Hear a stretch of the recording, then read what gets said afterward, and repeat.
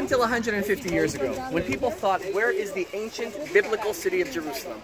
The city synonymous with King David, King Solomon, prophets like Isaiah and Jeremiah, there was one answer. And that answer was not where we're standing right now. The answer is what we have over here today, the old city of Jerusalem, with the iconic old city walls, which are only 400 plus years old.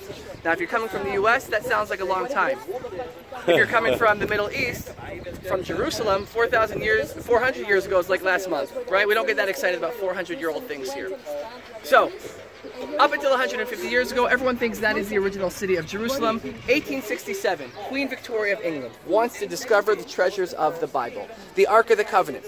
So, if you want to find the treasures of the Bible, where are you going to go? You're going to go to the Holy Land. And if you're going to go to one place in the Holy Land, one city, you'll come to Jerusalem. And if you're going to search one place in Jerusalem to find the treasures of the Bible, where will you go?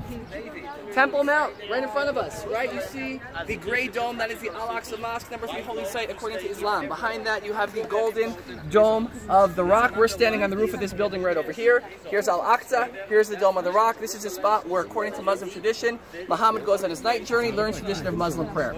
According to biblical tradition, when you speak of the Dome of the rock that's being referred to is known as the foundation stone, literally the center of all creation.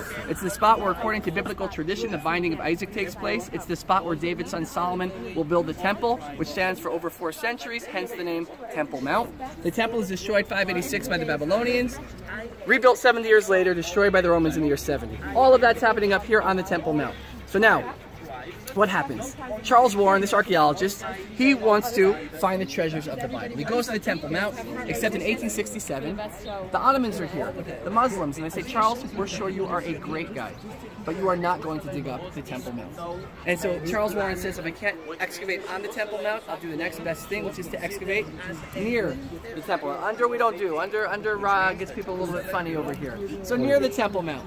He comes down the slopes of the Temple Mount, walking through the valley beneath us over here, and he comes across an ancient spring. This is the Gihon Spring. It has been flowing for thousands of years to this very day. It's